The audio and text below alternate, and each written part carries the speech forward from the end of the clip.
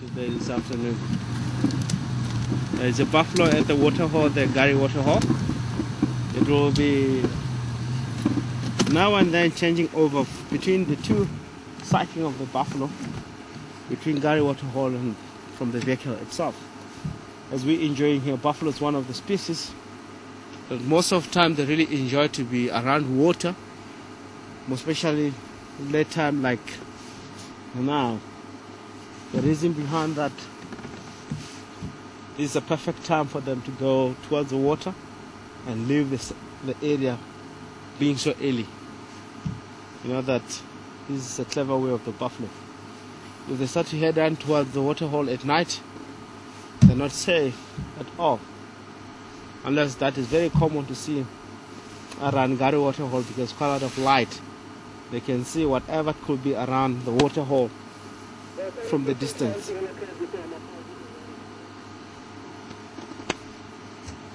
So, as you can see here, all of them around here. There's a variety of age around the buffalo here. Looking like we have young sons and old bulls. Madonna, Nyari, we have them.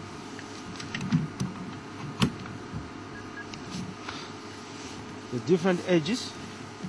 Some of the buffalo, of course, there are two of them, they're still young. The others, as you can see, horn, stumpy tail, it's here. They're all of them old boys.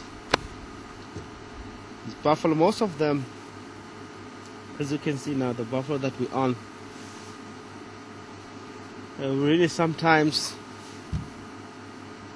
notice them around the area being individuals.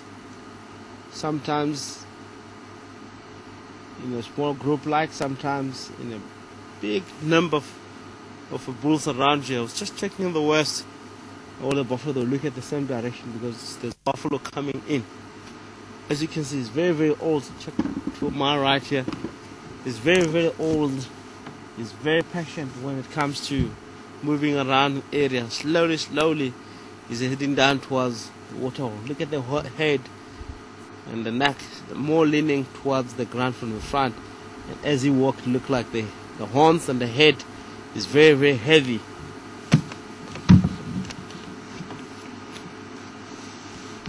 Hello, mister. It's a heavy animal. It can weigh up to 600 to 850 kg. And buffalo truck.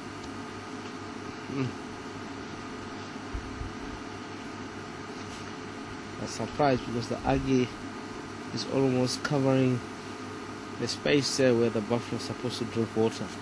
Most of the time we tend to see these species avoid the aggie that's around the waterhole. Sometimes you tend to see them creating themselves or moving the aggie away that they can really access the water so easily. One of the 5 species. In early days, these species become big 5 because it really doesn't want to die so easy. If you drill a bullet or aim and shoot it, it will turn back and like to fight if you didn't aim correctly. Some of it they can pin between the shoulder to the heart. The best shooter, they can drill the bullet in between just below the horns, straight to the brain. That can die very quick, but if you really miss that, know that the buffalo will turn back and follow. And make a follow up where the blade comes from. Really find that buffalo kills a lot of people on that way. Especially if you can shoot the buffalo and get wounded and run away. Whoever will be coming close to the buffalo, what's going to happen? The buffalo will ambush, wait for you to come so close, and attack you from the behind.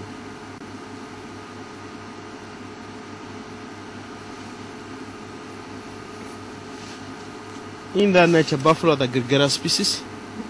You tend to see them in a very big number of buffalo like this, big groups, small groups. It happens, and really in the bulls like this, you may find that it could be one bull here that is more dominant, is controlling the rest. And the reason of that, it's so easy for the buffalo to get controlled. If there's no dominant one that really leads them, shows them the way, all of them, they might really claim to be dominant and lots of fight and so on. And also when it comes to mating, they really goes to the female, back to the female, join the female. You tend to see them. The dominant one, they will be the one that will first select the female and try to mate.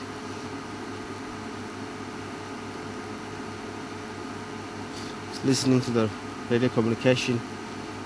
It's a big breeding herd of buffalo that located, look like further more west. We'll slowly go on that direction and check around there. Slowly we'll be back again around the area, joining on the leopard sighting. We'll be hunting rhino, elephant, lion if we're lucky. We know that our pride of lions have all moved. Some of them they further north, which is Kuhumas, look like headed to the east.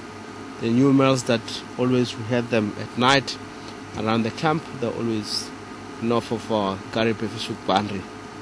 They only comes once there by Batalia Road, Central Road, up to Befesuk Dam, and we weren't able to respond because of the vehicle that were around in that area. We haven't seen them yet. We're hoping maybe we might see them in the very near future. They might come very close to Western Garden quarantine, which tend to be open. They might spend a day there or two, you never know.